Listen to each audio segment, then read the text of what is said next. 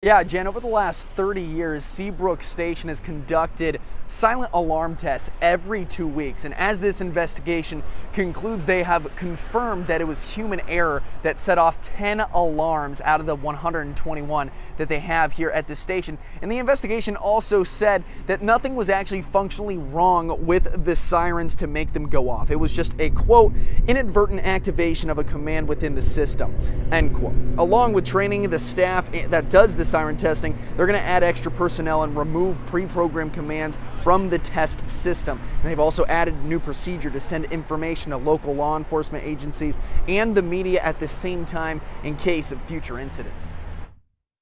At Seabrook Station, the safety of our communities is of the utmost importance to the residents of the area and the businesses and the people who visit. And we've now put in processes and procedures to ensure a recurrence of this situation does not happen.